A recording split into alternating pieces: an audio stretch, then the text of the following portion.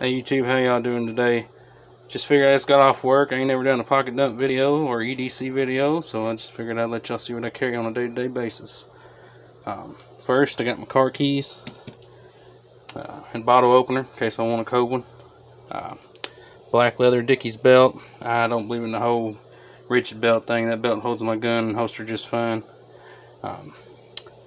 Energizer flashlight, pretty bright, gets the job done.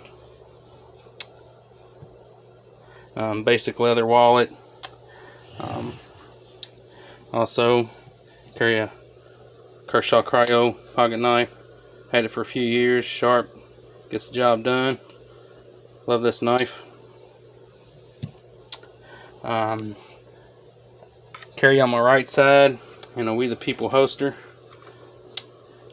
They have mixed reviews, but this is holding my gun pretty good.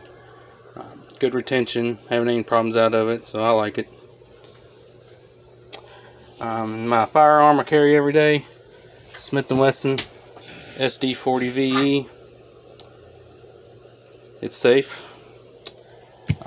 Carry a mag in the gun and a spare mag in my pocket. Hornady Critical Defense, the ammo I use.